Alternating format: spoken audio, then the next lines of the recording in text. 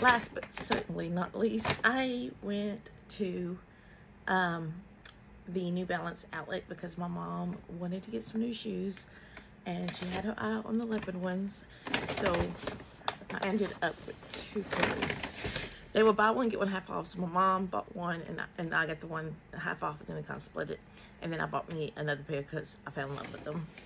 I actually put them on yesterday to wear when we were shopping because I just loved them so much. But look how cute these are. I love them. They're like a light gray, and then they have this black leopard on them. So cute. They'll go with everything.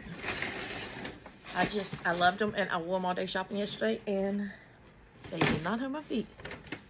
And then I got another leopard pair.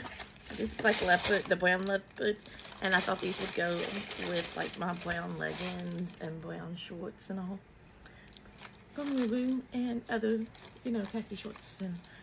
But I thought these were super cute. That's what they look like. They even have the like leopard on the end. Super cute.